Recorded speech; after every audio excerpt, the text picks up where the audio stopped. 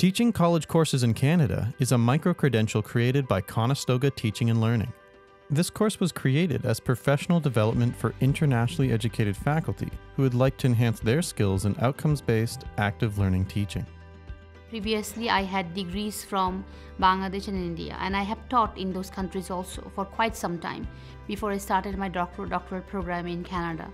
But what I have realized that I wasn't ready to teach in a North American classroom, primarily because I did not have any training to teach in a Canadian classroom context.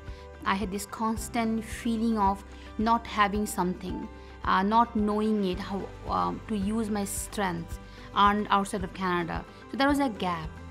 One of the best things about this micro-credential is it can provide the participants with a window into how culturally based our educational practices really are. And it provides an opportunity to really compare and to get a deeper understanding of how each participant's own knowledge and expertise is still highly valued, but it can be integrated into a Canadian cultural context.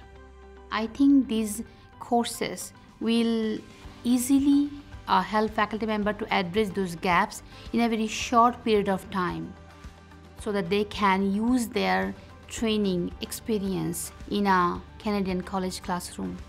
This is a safe space to address our hidden biases, assumptions, and expectations in teaching.